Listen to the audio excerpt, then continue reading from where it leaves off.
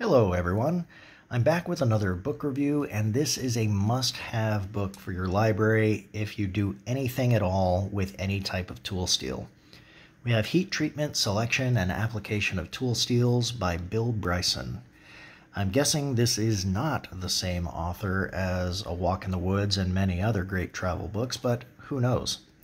This is published by Hanser Gardner for Modern Machine Shop Publications. This particular edition is the first one from 1997, but there is a second edition that's out now. I don't actually own, but I'll put an Amazon affiliate link to it down in the description. Let's take a look at what this book has to offer. First of all, right on the front inside cover, we have a very comprehensive conversion chart from Celsius to Fahrenheit. Knowing your different temperatures is absolutely essential when you're dealing with heat treatment, and you don't want to get confused between Celsius and Fahrenheit. Chapter 1 talks about what makes steel steel.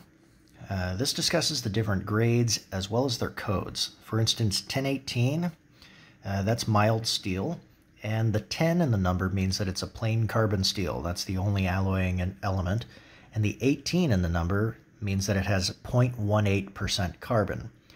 That means it's a pretty low carbon steel. There's also a chart here that shows the effect of various alloying elements on the steel. Chapter 2 talks briefly about what's actually happening during the heat treatment process. And Chapter 3 covers furnaces, temperature controllers, pyrometers, the various quenching mediums, and all sorts of other tools for the job. Chapter 4 is really important. This covers different ways of protecting the surface of your parts during heat treatment and preventing or minimizing decarburization and scaling. Decarburization is actually when the steel loses carbon from the surface, and that actually affects the hardness of the part. There are several ways that you could handle this. You could easily leave extra material that can be ground off, and that's what most home shop people do. It's very accessible. And honestly, you should be doing that anyway because parts tend to warp and move around, especially if you have thin sections next to thick sections. You could also use an oxygen-free atmosphere in your furnace if you have one. Obviously, if you don't have one, you can ignore that. But if your furnace is equipped, you can put an inert gas in there, or you could potentially just pull all the air out so there's no oxygen around to cause oxides. You could also try wrapping the part in stainless foil, and if you ever watch any knife making videos, you've probably seen this process. The stainless foil just means that there's less atmosphere around the part. This is not a great choice for oil or water quenching steels because you can't adequately quench them while they're in the foil, and it's very difficult to unwrap them in a timely manner while they're at the critical temperature.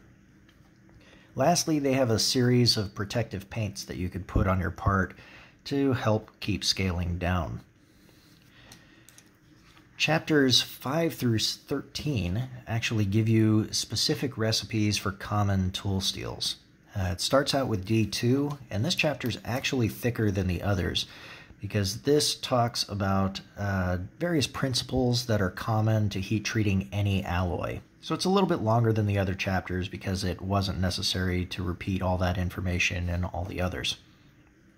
After D2, we have a chapter on A2, which is an air hardening steel, A6, which is another air hardening steel, H13, which is a fantastic steel for any kind of hot work. If you're making tooling for cutting off hot pieces of steel, use some H13.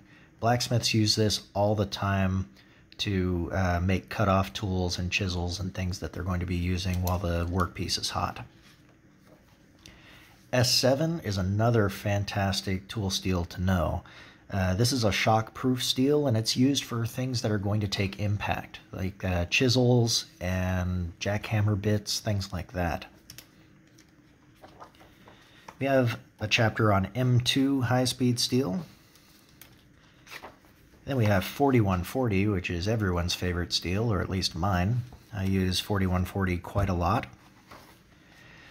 If you've seen any of my tool making videos, I was using 01 on pretty much all of those, anything that I've done hardening on. It's a very, very forgiving steel if you don't have a lot of heat treating tools, so that's a great chapter for me. Likewise, W1 is also a pretty forgiving steel. That's a water hardening steel, by the way. The next chapter goes over cryogenics, and cryogenics is actually, you can send your parts off that have been hardened to get cryogenically treated, or you can try to do it at home too. This chapter covers a few homebrew solutions, but cryogenic treatment helps to convert more of the austenite crystals to martensite crystals. Those are the two main forms that steel might take as far as the grain structure goes during heat treatment. Austenite is a very large and irregular crystal structure, while martensite is much finer, and that's what you're actually looking for in a tough, hardened steel. We close out the books with chapters on grinding hardened tool steel parts and the various things that might go on with that, specifically overheating it. You want to avoid that. There's good design practices. This talks about designing parts that are going to be heat treated. So avoiding things like stress risers, overly thin sections, techniques that you can use when you're dealing with a thin section next to a thick section, stuff like that. Then we have welding tool steels. You have to really be careful when you're welding tool steels because that introduces heat locally, and that can cause a lot of stresses. And a lot of tool steels, especially dies, have to get welded up to repair them. So this is an important chapter as well.